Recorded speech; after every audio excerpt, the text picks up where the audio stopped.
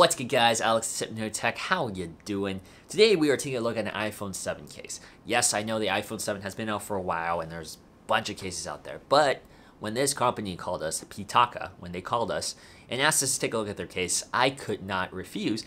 The material they use is something really unique. It's called Aramid, and I had no idea what Aramid was before they contacted us, so I had to Google it, and I actually found out that it is a really interesting material. It's something that is military grade that they use for like bulletproof vests and military applications, and they put it onto a smartphone case. This iPhone 7 case here uses Aramid. From a distance, it kind of looks like carbon fiber, but unlike carbon fiber, which when you hold it is a bit rough and cool, this is actually really smooth and warm. It's quite the polar opposite of carbon fiber. But unlike carbon fiber, which has a little more spacing between it, this is actually really compact. So maybe that's where they're getting the whole, it's super scratch proof. Some people, I YouTubed it too, a lot of people actually shot at these cases. I don't think this thing is bulletproof, but it will take more damage than other cases without anything to show for. My short time with it, it has not received any cases. I've been trying to put it through its vigorous activities this last few days, and it still looks like it's brand new. So this material, I am actually pretty impressed. This Aramid, or whatever this Aramid actually is, it's very solid. I like it. And Pitaka claims that this is the world's smallest case. I don't know if that is logistically or statistically true, but I am not going to dispute the claim from a naked eye test because this thing is freaking small.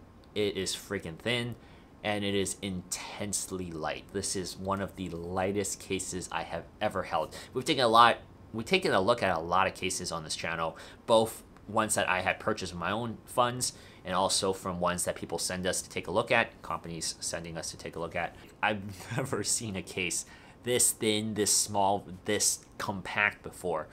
And I think it offers pretty good protection on the back. Also for the camera, it definitely works really well because it has a little bit of a rim to it to protect it when you put it on a table. But I'm actually not too concerned. They also included a tempered glass screen protector inside the box. So I think every one of these cases do also come with them. They are a little expensive though. They are anywhere between 40 to 50 bucks depending on where you buy it. So is it worth it? I'm going to actually say yes. I'm going to actually say I do like this case a lot. Mainly for the Aramid material. I don't even know if it's super scratch proof. It's definitely not bulletproof. But the feel in the hand is just terrific. This thing feels sensational. I've never held something that I liked this much before in terms of a case. I think I would pay $40 for this case. And they also supplied me with this. This is a car magnetized phone holder that you can put into your air conditioning vent. And it just seems very high quality. And I have to say, this is a pretty good brand. I'm actually pretty surprised that I like this case so dang much. I'm not a big case fan, but I would spend a lot of money on this. I like it. I'm actually going to recommend you guys check this one out.